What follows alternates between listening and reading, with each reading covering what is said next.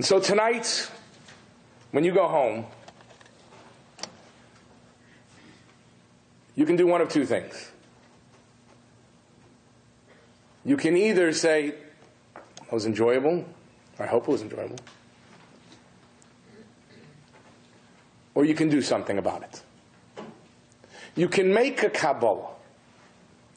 You can pick up the phone, or you can email, or write a letter, or even in your heart, you can say, I'm letting go.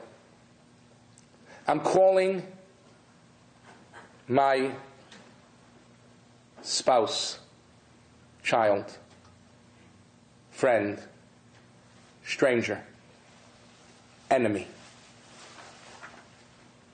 And I'm telling them, it's okay. It's over.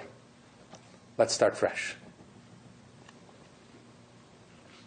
And when you make a Kabbalah to do something like that, all of a sudden, the whole game changes.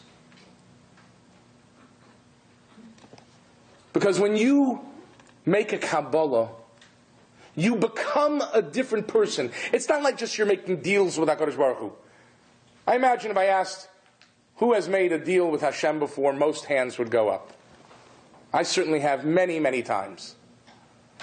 And everything from my hometown winning a baseball game to things much less trivial.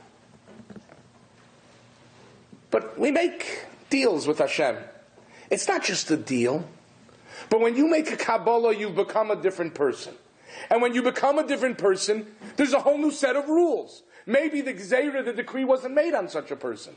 It was made on the person from before the Kabbalah, not the person you've become now.